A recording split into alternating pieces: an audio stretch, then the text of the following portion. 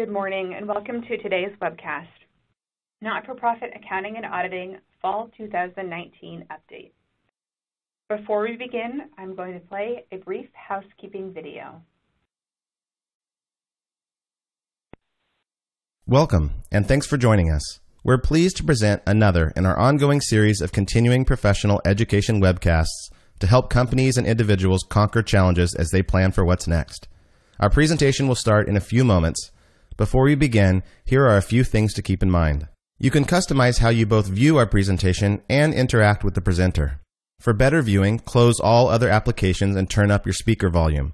You can also adjust window size and placement or enter full screen mode using the controls at the top of the window or dragging the bottom right-hand corner to resize. At the bottom of your screen, you'll see a series of icons, each relating to a different aspect of our session. You can download the group attendance sheet and a PDF copy of today's slides from the Slide Deck and Handouts widget to the right of the slide view. You can ask our presenter questions during the webcast by typing a question in the Q&A window below the slide view and clicking Submit. We'll do our best to answer all questions during the presentation or follow up via email. If you experience technical difficulty during today's presentation, refresh your browser by hitting the F5 key. Today's session will offer you 1 CPE credit. To receive credit, you must meet the requirements as specified by the National Association of State Boards of Accountancy. You must attend at least 50 minutes of the session and respond to at least 75% of the polling questions, which we'll ask throughout today's presentation. To respond to a poll, click the button next to your answer. We'll track your progress and alert you when you've earned CPE credit. You can then click the certificate icon in the CPE Progress widget to open a PDF file that you can save to your computer.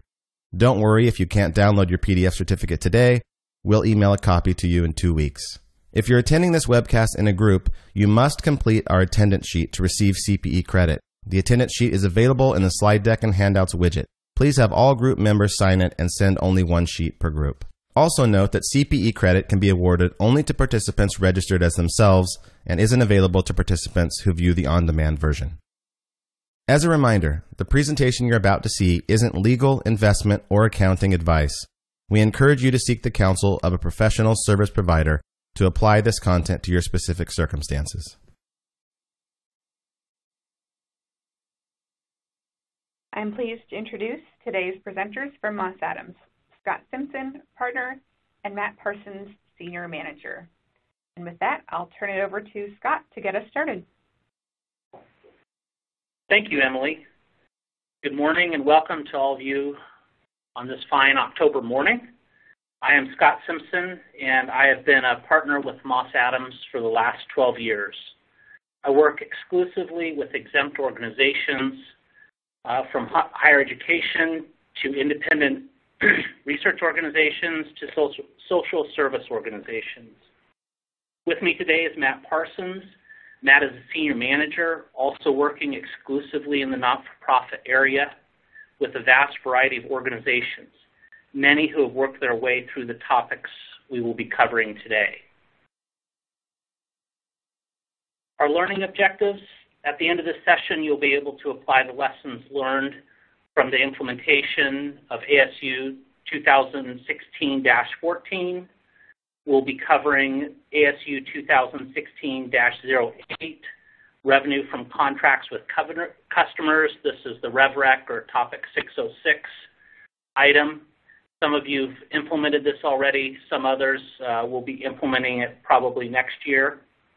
And then understanding changes to the disclosure requirements for fair value measurements. As Matt and I were discussing what to present on this webcast, we concluded that a refresher and lessons learned from these newly implemented standards would be most useful.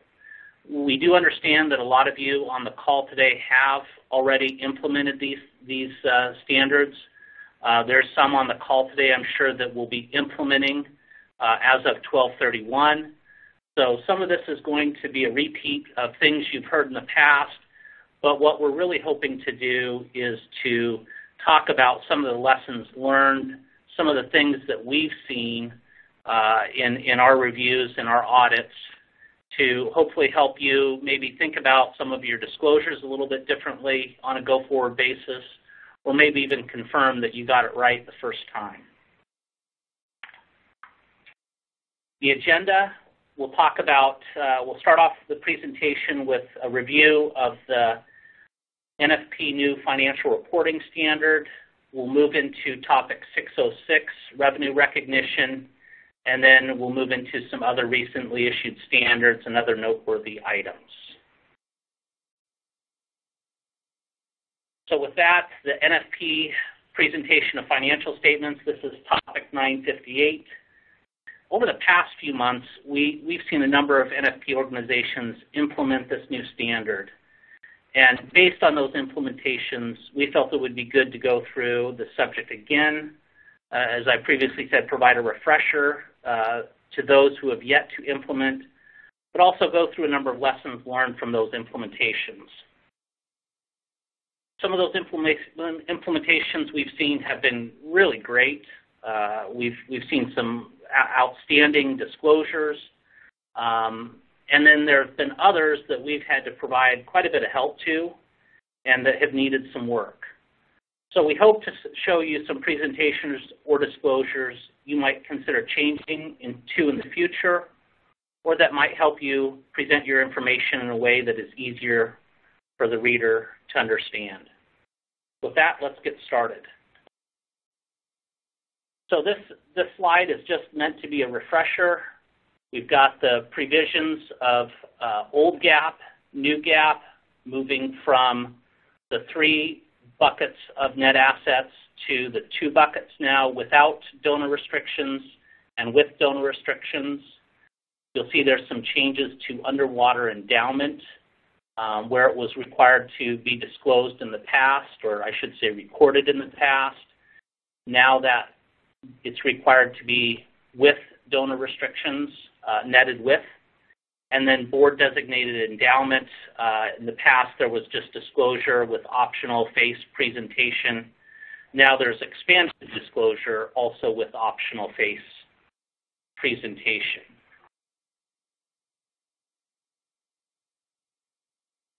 So some disclosures required for each of these net asset classes.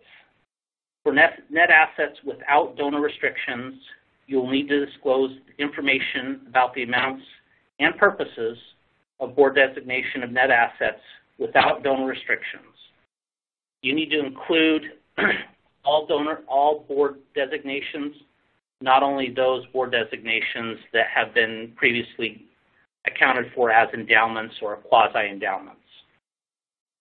For net assets with donor restrictions, you'll continue to disclose this information about the nature and amounts of each of your donor-imposed restrictions, with a focus on how and when the resources could be used, and this is rather than a bright line distinction between temporarily and permanent in kind of the old category.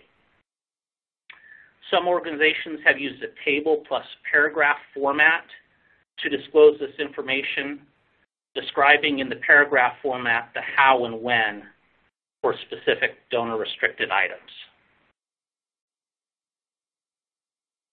And here, I think we're going to start with our first polling question. So, Emily?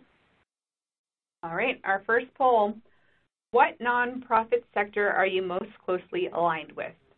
And your options are A, foundation, B, association, C, higher education, D, voluntary health and welfare, or E, other.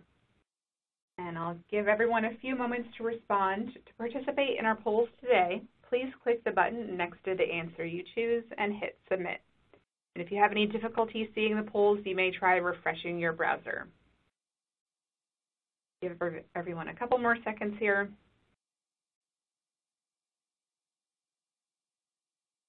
And let's go ahead and take a look at the results. Scott, back to you. All right, it looks like we have a really nice mix today. Across the board, maybe a few less associations, but overall a nice mix. Good. So now we're going to move into some of the implementation challenges.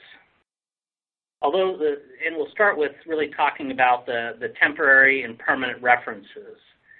So although the reclassifications on the face of the financial statements were relatively easy to apply, The challenges came in updating the footnotes, and we saw this throughout a lot of audits that we did. In a perfunctory search through the financials, we frequently found references to terms unrestricted, temporary, and permanently restricted. And as often as you thought you had caught them, another one would pop out. And we saw this a lot in the endowment section, and we saw this in some of the significant accounting policies as well. For endowments, it seemed that many preparers modified the descriptions and using language like restricted in perpetuity, time restricted, or purpose restricted to replace the outdated terms. So we did see some good examples of implementing these wording changes. References to unrestricted, certainly not a new frustration for 501c3 organizations, but we did see this as a challenge for some nonprofits that aren't charities, that maybe are more business focused, that really never had the concept of permanent or even temporary restricted assets. So in those situations, what those organizations are allowed to do is simply refer to net assets throughout the face of the financial statements, and then in footnote 1 or the accounting policies footnote, define what the net assets are without donor restriction, and that the organization does not have donor restricted net assets. The required elements for endowment disclosure did not change. However, with the collapsing of net assets, we noted in many cases required elements of the endowment disclosure were lost, and so those had to be reworked. For example, oftentimes references to the corpus or original gift was lost, and it was grouped with the accumulated gains. We saw that often underwater endowments were still classified as net assets without donor restriction, and we had to, again, help get those moved to the with donor restriction column. Over the next few slides, we'll go over a couple of the endowment footnote examples. So with this next one here, the summary footnote shows the corpus plus accumulated gains or losses. This example also breaks down the type of funds for both donor restricted and without donor restrictions. So for instance, the scholarship support, general institutional support, or educational activities support.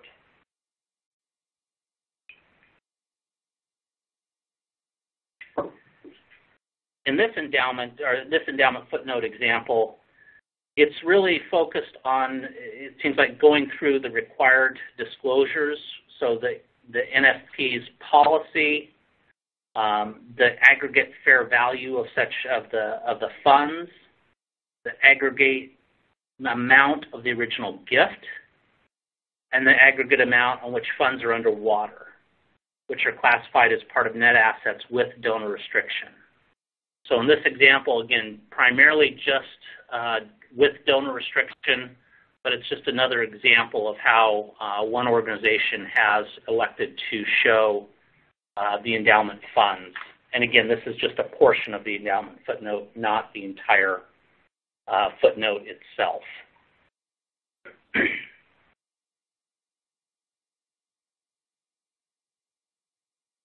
This third example, this is just showing with donor restrictions once again. This example highlights the underwater portion of their endowment in the aggregate, in the accumulated deficit line. So again, just another example of how to present some of the information required in the endowment footnote.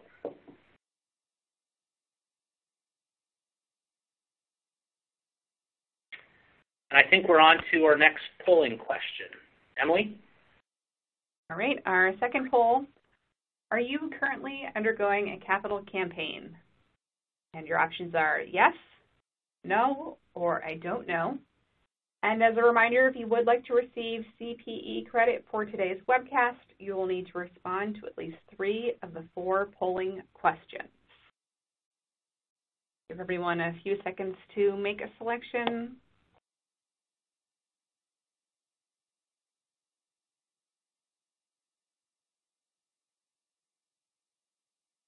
And let's go ahead and take a look at the results.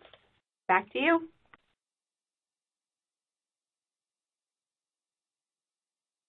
Okay, so we have about 20% of the audience that is currently undergoing a capital campaign. And so we have a couple things related to capital campaign, or things that can be impacted by the capital campaign, that we wanted to talk about. Restrictions on PP&E, property, plant, and equipment. For the donations of or contributions restricted for property, plant, and equipment, you no longer can imply a time restriction if not designated by the donor.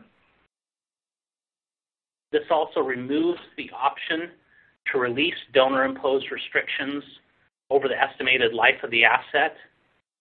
And I'll show this in another slide here.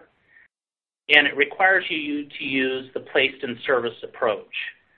So you report expirations of restrictions used to acquire or construct PP&E, and you reclassify from net assets with donor restrictions to without donor restrictions at the beginning of the period adopted, or at the placed in service date. So what you no longer do here is you no longer place it or release those funds, I should say, as those funds are expended. You release it once it is placed in service.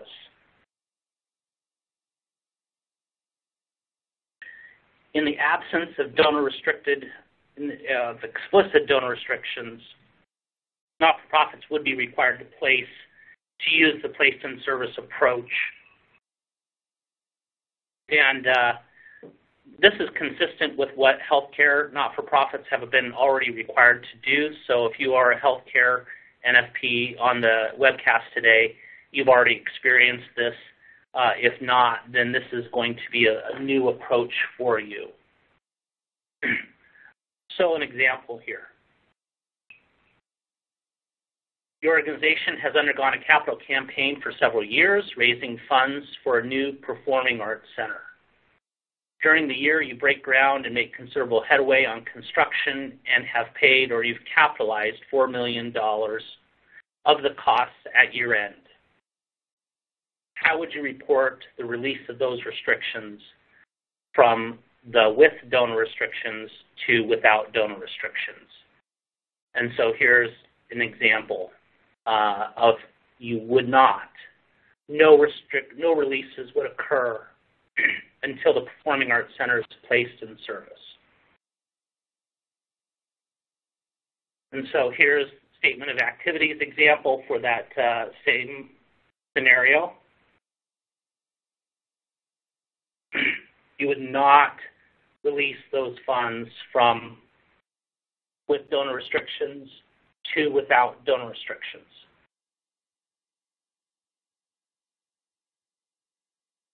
Now, the difference would be if you had placed that building in service. At that time, you would release from with donor restrictions to without donor restrictions. So again, it's placed in service is really the key date there.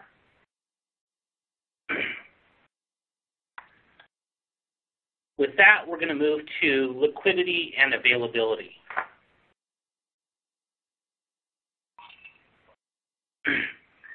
With liquidity, this is a new required disclosure.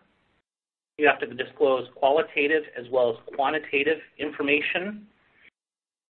Qualitative should explain how liquid resources are available within 1 year of the date of the statement of financial position and how those resources are managed. The quantitative information is the total financial assets available to meet cash needs within 1 year. There's the definition of financial assets.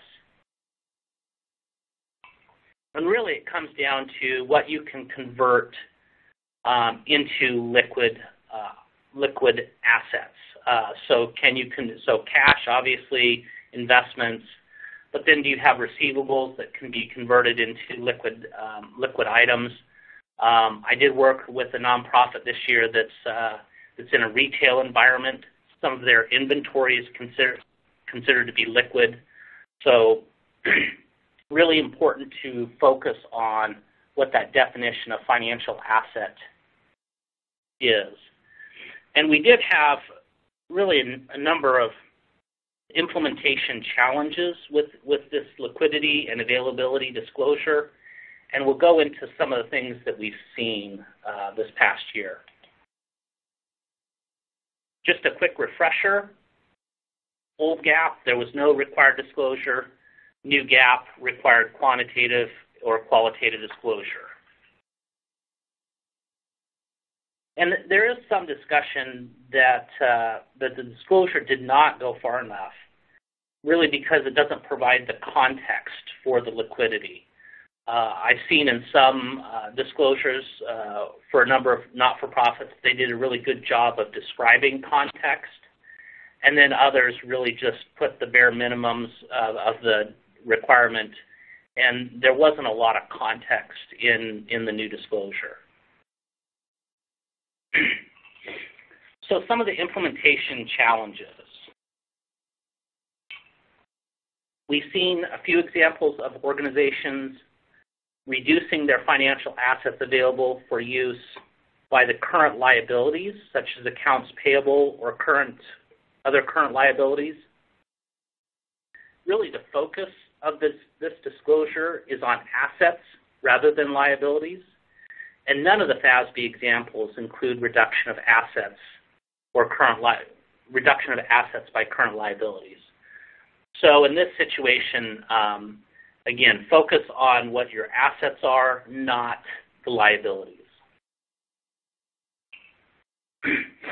For organizations with consolidated entities, we've encountered confusion over whether financial assets of subsidiaries should be deducted from financial assets available for use, because the use of those assets may be more limited than for the organization as a whole. But what you should do is you should use the financial assets of those consolidating subsidiaries in that liquidity disclosure. Cash spent already for restricted resources at the end of the year, but still restricted by a capital campaign until the asset is complete. Really, the cash already spent can't be included, obviously, in the liquidity disclosure. Remember that second-year presentation is required. So going forward in your 2020 financial statements, you will be required to have two years or comparative disclosures on liquidity. And we've seen a number of organizations include contributions receivable in the liquidity disclosure. However, upon further investigations, in a number of those cases, the contributions are restricted by the donor and thus should not be considered liquid resources.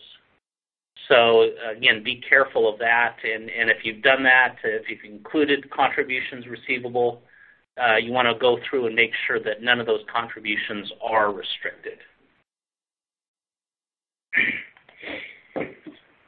Lines of credit. We've seen a number of organizations forget to include lines of credit in their liquidity disclosure. I would say by far the most common method that I've seen is a disclosure of it rather than the line of credit included in the calculation. Same with quasi-endowments. I've seen a number of organizations include quasi-endowments, but I've actually seen a couple situations where the board will set aside a portion of their income every year into the quasi-endowment, and the quasi-endowment actually can exceed what the total without donor-restricted net assets are. So I've seen some situations where without donor restrictions, quasi-endowment has a positive number, and then it has a negative number. So be careful of the quasi-endowments. I've seen several organizations show their entire assets in their financial resources and then back out things like fixed assets and inventory when calculating liquidity. Remember that fixed assets are not financial resources, so just be careful of what you're including, whether they're the financial assets or if you're including non-financial assets. Those really shouldn't be included in the liquidity disclosures. So let's move on to a couple examples here. First example, qualitative information. This just shows that they're really talking about what their goal is. They want to have a goal to have consistent cash on hand to meet 60 days of normal operating expenses. So again, and then it talks about their investment policy. So really this organization explains how it's managing its liquid resources. So just one example. Another example, qualitative information table format. Here's an example of disclosure in which the entity begins with disclosing all financial assets, and then they remove those assets unavailable for general expenditure in the next year. So we start off with about $98 million and then reduce those assets from items such as investments held in trust, long-term receivables, endowments and board-designated endowments, and then you come up with a liquidity or financial assets available to meet cash needs within 1 year of $29 million. One of the biggest challenges has been for management or the board to find ways to articulate these balances to other disclosures in the financial statements. However, reducing financial assets by total endowments might not make sense if there are contributions receivable feeding into the endowment amounts, and that those amounts have already been excluded. So we've seen these liquidity disclosures be fairly complicated for something that sounds so, on the surface, so simple.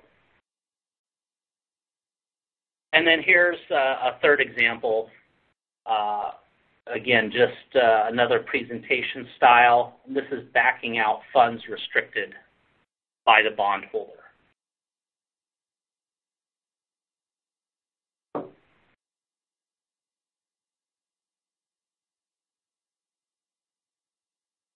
Okay, let's move into a scenario. So your organization has undergone a capital campaign for several years, raising funds for a new performing arts center. During the year, you break ground, make considerable headway on the construction, and have paid or capitalized $4 million of costs at year end. However, we learned, as we last learned, this did not result in a release of net assets with donor restrictions. So how would that $4 million be evaluated in liquidity? Well, to be fair, this is a little bit of a trick question because that $4 million has been spent on fixed assets. Therefore, you do not have a financial asset. There would be no need to further reduce the financial assets to include all the net assets with donor restrictions, as the $4 million does not exist as a financial asset any longer. Expense reporting. So old GAAP, new GAAP.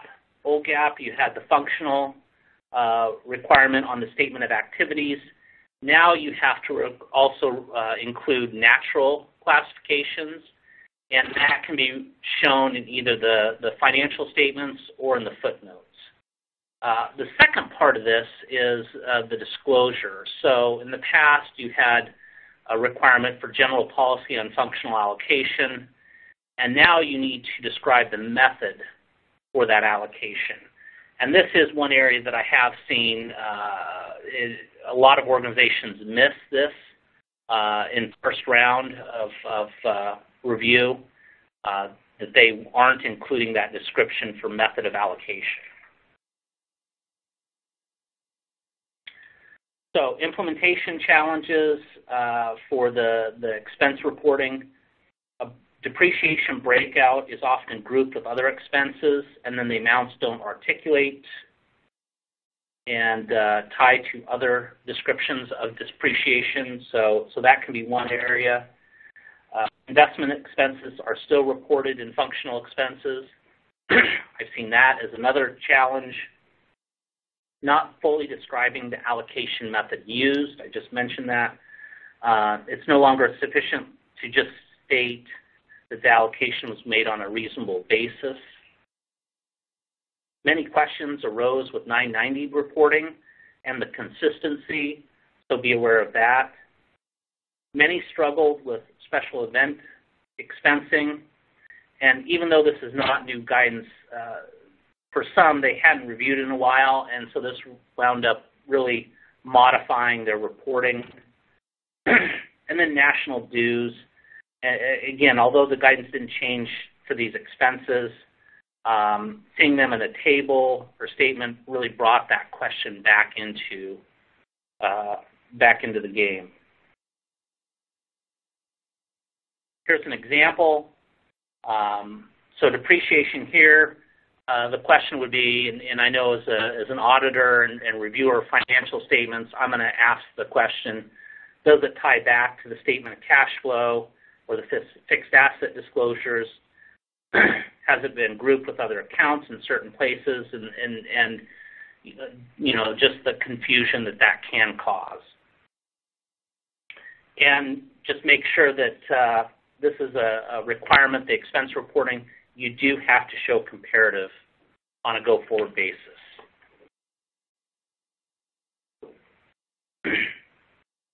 There's a great footnote on the functional allocation of those expenses, really the methodology, and as I noted earlier, that in a lot of financial statements, the disclosure was missing in a number of cases when I reviewed the first draft. It eventually made it its way into those financials, but it was more like an afterthought. And here, this is just a good example of how to include it in your significant accounting policies in a fairly simple, straightforward, and easy manner.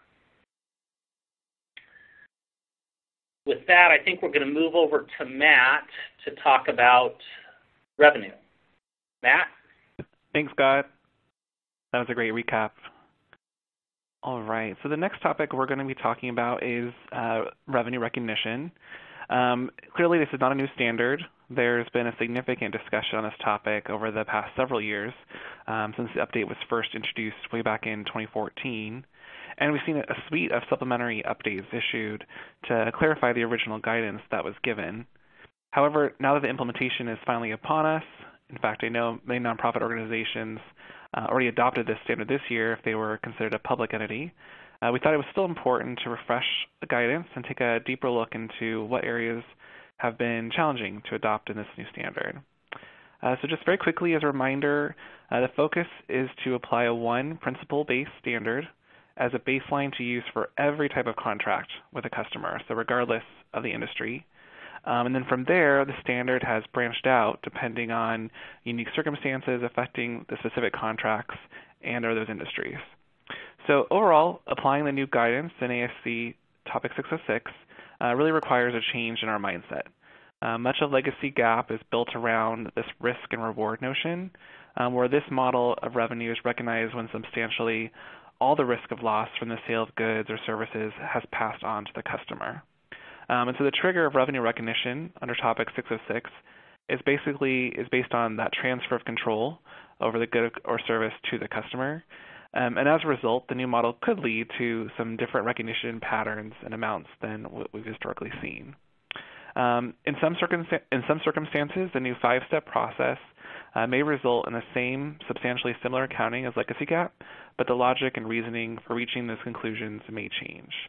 And regardless of the accounting income, it's nearly certain the disclosures required under Topic 606 will be more detailed and require considerably more time to prepare as compared to what most organizations have provided under Legacy GAAP. As I just mentioned, for non-public entities, this is effective now, really regardless of your year-end, and so the onus is upon us to apply to all contracts right now because it really goes back to the beginning of the year. And I suppose maybe those lucky November year-ends folks have not crossed this threshold, but they will be joining soon enough. So this slide summarizes really the 5-step process used to approach your review of contracts. We'll touch on the most common types of contracts that really affect nonprofits over the next couple of slides, but I wanted to share just one example to help us visualize this process. So, for example, a typical member association that collects dues. The first step is really identifying whether the terms in the agreement meet the definition of a contract with a customer. So the longer the industry has had time to really evaluate this standard, and we've seen more and more member associations identify that maybe their membership dues more closely follow a contribution model for revenue recognition than really a contract with a customer if there's not really a clear exchange or performance obligation required of that member association. So for those entities that have determined that membership dues are in fact a contract with a customer, they first must analyze what those performance obligations are, which may include legal or political advocacy, subscription to a newsletter, maybe a registration to an upcoming conference, and other just basic membership privileges.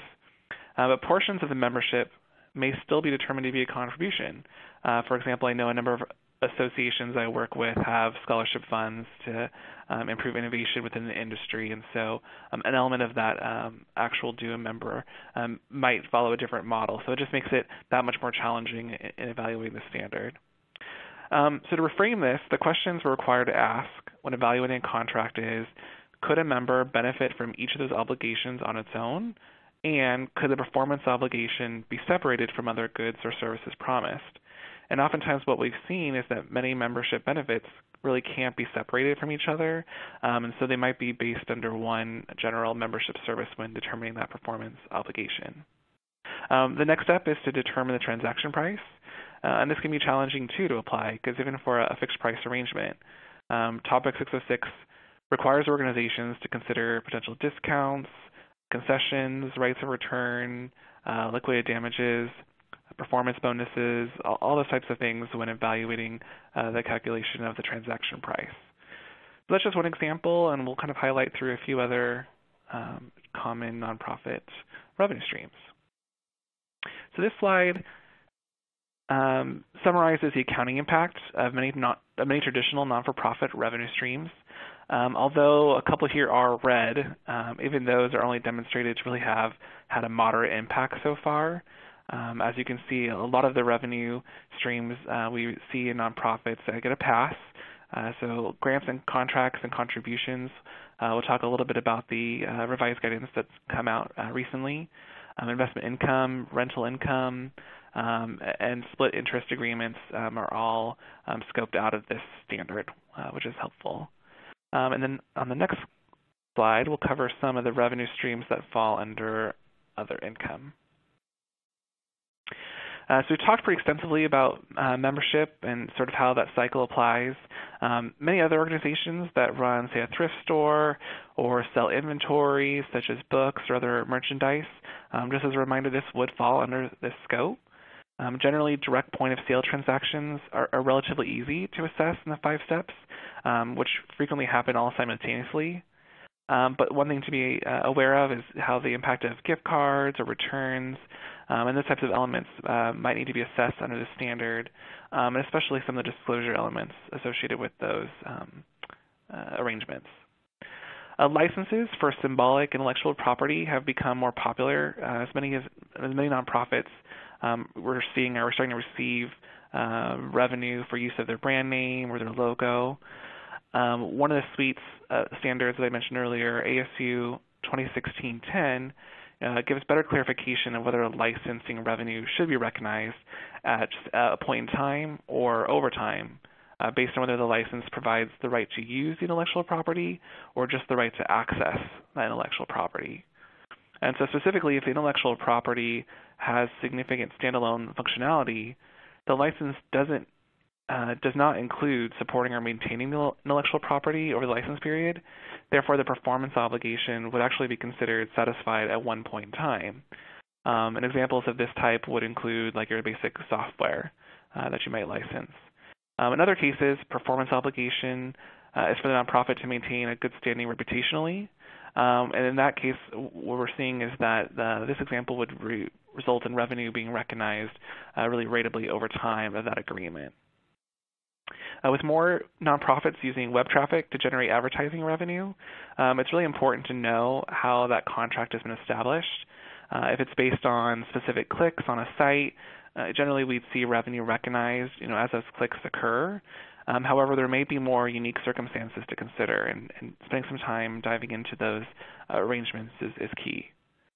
For other organizations that see patients or perform other healthcare services, there are a number of factors to evaluate, primarily for self-pay patients, and determination of whether a contract even exists. I know some implications we've seen as being challenging is evaluation of bad debts and the new requirement to remove those expenses down below as an actual expense, whereas historically they might have reduced the revenue amount. And then, really overall, we're seeing bad debt expense decreasing significantly compared to what's been disclosed in the past based on the rules of this standard. Moving on. So here's some of the challenges for implementers that we've seen that have already gone through this process. As expected, the first challenge has been the process of gathering all the contracts. In many cases, the finance department has had to solicit the help of other departments, really just to gather the information they need. And sometimes the versions that have been retained within finance historically, we found have been outdated or missing key pages, provisions that really help them in applying the standard. Which leads to the second challenge is in trying to evaluate those contracts from memory. Many of my clients, really underestimated the standard and delayed reviewing their contracts because they were operating off of their memory, recalling what they thought the contract stated. However, when they finally got their hands on an executed copy, they often found more unique instances of variable consideration and other performance obligations that weren't originally called to mind. And although in practice it hasn't been spelled out in other actual contract terms. Many discussions have also arisen over materiality and really whether it's worth the time and effort to go through the exercise of evaluating these contracts. And while in many cases that may fall into this category, we do want to caution organizations, as we've already seen, cases where contracts that may have been immaterial in the past have now pivoted, and so it's important that you really have an understanding, an idea of how those contracts should be treated in the future, so that you're aware as those revenue streams grow or are modified. Just as a reminder, this isn't a one-time exercise. We're not just doing it for this year of implementation. It will be in place for years to come. So as you enter into new contracts, it really is a good idea to have a practice in place and you get acquainted with these rules so that you know how to apply them going forward and also provide advice to other members of your management as they look at new contracts or revenue streams to bring into your organization. Another lesson learned has been modifying your controls and other policies and procedures really to ensure that those responsible for making decisions on contract terms understand the implication they could have on the accounting.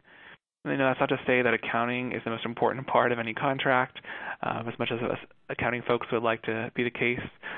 So communication with other members of management, making them aware of your responsibilities and how to apply the standard is really key so that we can all be on the same page. When a contract term has a refund cutoff date or there's cancellation policies included, we've seen this have a really significant impact on understanding the conceptual application of the standard. And these may or may not have an impact on when the revenue is recognized under the 5-step method. For example, I know institutions of higher education often have dates within a term that could result in a refund to the student. However, generally the performance obligation of providing an education takes place ratably over the term. So just because a refund date exists, it doesn't mean that in general tuition hasn't been earned. So in many cases, an assessment is used where you're set an expectation for the value method where you would look at the probability of weighted amounts and other ranges of possible incomes, such as the percentage of students that have withdrawn before the refund date. Finally, we've noticed instances in which policies and procedures may be in direct conflict with the terms actually set in these agreements. So, for example, using that tuition as in our last discussion, we found inconsistencies between the refund terms and cancellation policies that are spelled out compared to what's actually in those contracts with those students. So this just might require some additional time to working to resolve those conflicts to ensure they're consistent. Some other challenges specific to higher education, the presentation of tuition on the statement of activities. Really this applies to any revenue stream, but we're no longer allowed to show any discounts or allowances. Now that will be shown as a net amount. Concessions such as institutional aid would not be presented on the face of financials. However, this historical information could be presented in the footnotes to the financial statements to give the reviewers and the readers that context. However, this leads to the next challenging discussion, which is the methodology for applying concessions or discounts to those contracts. Many have argued that a contract with a student for tuition, housing, and meal plans are all one contract, while others have determined that they're three separate contracts. So when you're determining that transaction price, many organizations vary on how the discount rates are applied against each of those contracts, or if at all. So the key is to really, again, go back to what the terms of your specific contracts are and have those conversations within your management group to get what the best consensus is. And finally, we've seen the common practices where auxiliary revenue is ignored or assessed as being immaterial when applying the standard. However, we're noting, really many institutions have summer programs or athletic contracts for use of dorms, fields, or other facilities, and use of staff. And many times these do meet technically the definition of a contract with a customer. Some additional disclosures. So really the objective of these disclosures is to allow a financial statement user to understand the nature, the amount, the timing, and uncertainty of revenue and cash flows from contracts with customers. Therefore, more disaggregation of revenue streams might be required as presented on your statement of activities than what's historically been presented. And as organizations find themselves, looking for revenue streams beyond that of traditional contribution models, we're seeing more and more complex and unique revenues that this might apply to. So, for example, totals should be presented for each of those revenue streams. Other items to consider would be the goods or services provided. For example, again, membership revenues, subscriptions, tuition. And then that policy and other qualitative disclosures might include the type of customer, the type of contract, and the geographical location associated with that revenue stream. While roll forwards themselves in a tabular format aren't required, it often is the most effective way to meet the disclosure requirements, which include reporting the beginning and ending balances of your receivables, any contract assets and liabilities, and the amount of revenue recognized in the period, including that contract liability at the beginning of the year, and also an explanation of the satisfaction of the performance obligations that match up to the payments. So here's just a brief example of what we're seeing some entities report as part of that contract liability or deferred revenue roll forward. All right, so I think we have another polling question, Emily. All right, our third polling question. With respect to revenue recognition implementation, where is your team at? A, already implemented, B, assessed and determined minimal impact, C, assessed and determined moderate impact, D, assessed and determined substantial impact, or D, not assessed yet at all. And for those of you that would like a copy of today's slide deck, you can download them from the folder that says Slide Deck and Handouts to the right of the slide view. We will also be sending the slides via email after the webcast. And I'll give everyone a couple more seconds here.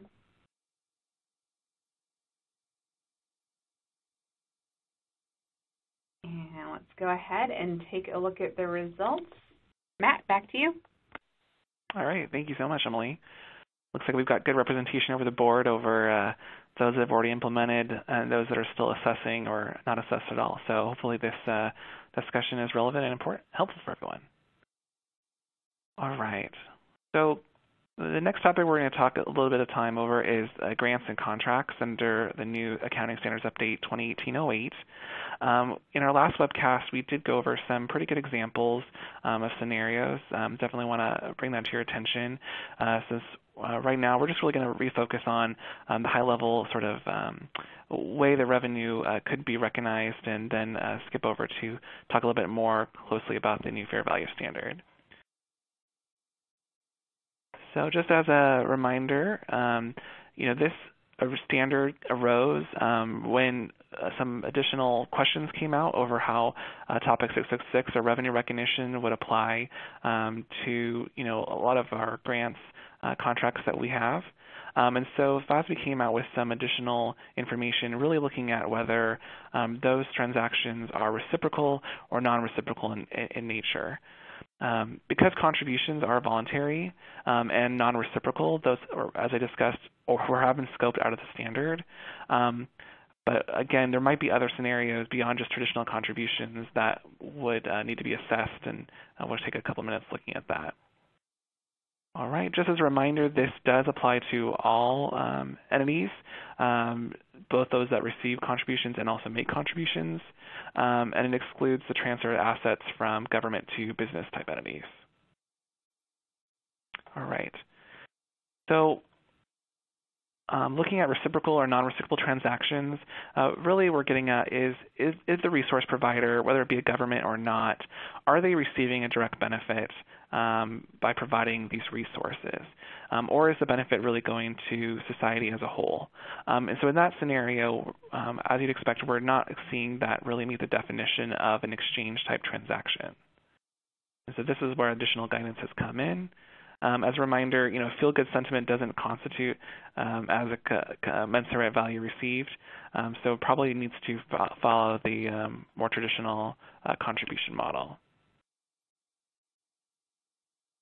All right. So just one brief scenario here to talk about. Let's say a nonprofit receives a federal award. The terms of that award require following the uniform guidance and other rules established under the Federal Office of Management Budget. Let's say it's a research project, for example, that requires a nonprofit to provide research findings. However, if a nonprofit retains the rights to those findings, would this really be considered an exchange or a non-exchange transaction? And so I think most of us are familiar enough with the rules to now say, yeah, this is really not be considered an exchange transaction because there isn't really a value being received back from the federal government providing that award. So what's the next step? So the next step is really looking at whether or not it meets the definition of a conditional contribution or an unconditional contribution. And it focuses on, in this scenario, the resource provider, regardless of, again, whether it's a governmental entity or not, if there's a clear right of return and a barrier. So this condition can be in the overall agreement, but generally we've determined that OMB guidance does have a general restriction that provides a barrier, and so probably would follow the conditional model as reported here. So in the sake of time, we're going to jump a little bit ahead, talk about the fair value standard. So I think that brings us to our last polling question.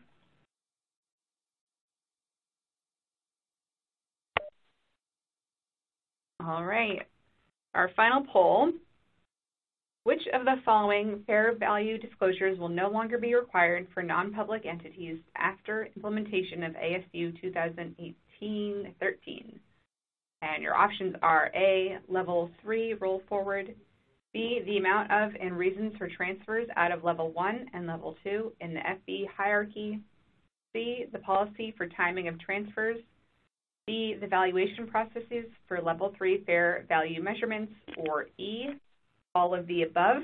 And once you have completed all CPE requirements, You'll be able to download a PDF of your CPE certificate from the CPE progress window to the right of the slide view. And let's go ahead and take a look at the results. Back to you. Perfect. Great. Looks like all of you are overachievers and have maybe read the standard already to know that, yep, all of the above are no longer technically required under the standard. So we'll just touch on this real briefly in the next few minutes that we have left. So I think the slides are pretty good at highlighting what is allowed to be removed. One thing I just really wanted to point out was that originally the FASB relied too heavily on subjective information that could have been misinterpreted, and this strengthens remaining disclosures to provide really increased transparency for estimates and assumptions used in valuation. And what this new standard really does is it eliminates the at a minimum phrasing. So it doesn't require that all these be removed from the disclosures, but it gives each entity more discretion in how they value these disclosures and what impact they might believe that users have. So some items that are no longer required, I stated here in this slide, are the amount of and reasons for transfers between level 1 and level 2 in the fair value hierarchy. Essentially, FASB did not believe that the benefits of this disclosure outweigh the costs of tracking and being able to implement this. The timing of transfers between levels, currently an entity is required to disclose and follow a consistent policy for the timing of transfers between the fair value levels. For example, the event date, the beginning or end of the period. And an entity must still apply a consistent policy for the timing of transfers. However, it no longer has to have a policy, which I know a number of entities are excited about. And third is a evaluation process for level 3 value measurements. And then finally, for non-public entities, which I know include most nonprofits, the change in unrealized gains and losses for the period, including those earned for level 3 recurring measurements. All right. So the following disclosures also were modified under the standard. Non-public entities are no longer required to prepare a roll forward for level 3 instruments. However, you still will be required to disclose transfers into and out of level 3. And more specifically, any purchases or issues still need to be disclosed somewhere within the footnotes. And so some have determined that a roll forward is still appropriate. But really the reason why this came about was that FASB was contemplating whether to include a roll forward for even level 1 and level 2 investments. However, I think practitioners all argued that that would be a lot more labor intensive of a process and not beneficial. So ultimately FASB determined to remove the requirement for level 3 investments or other instruments as well. The measurement uncertainty disclosure that relates to uncertainty and whether there are sensitivity changes in the future, this disclosure intends to really convey measurement uncertainty because of unobservable inputs that could be different at the reporting date rather than sensitivity to expected future changes. And then for investments in certain entities that calculate net asset value, companies will be required to disclose the estimated time of liquidation of an investee's assets and the date when the redemption restrictions might lapse, but only if the investment has been communicated, that information to the reporting entity has been announced publicly. So those are key. All right. So I know that we are at the end of our time. I know Emily wanted to provide some last-minute follow-up logistics and other information. Great. Thank you. Thank you, Scott, and thank you, Matt, for a great presentation today. As Matt mentioned, we are right at the end of the presentation, so unfortunately we don't have time for questions. We will do our best to follow up with you after the webcast, and you may reach out to Scott or Matt directly with more questions. As a reminder, if you attended today's presentation in a group and would like to receive CPE credit, you must complete the group attendance sheet found in the slide deck and handouts window to the right of the slide view. If you participated as an individual and met all certification requirements, your certificate is available to download now in the CPE progress window. I'll keep the webcast console open for a few minutes to give you time to download your CPE certificate. A copy will be emailed within 3 weeks should you have any difficulty downloading it now. Here is a link to an online survey where you can provide feedback for today's presentation. Please take a moment to complete this survey as your feedback is very important to us. Thank you for joining us, and we hope you'll join us again next time.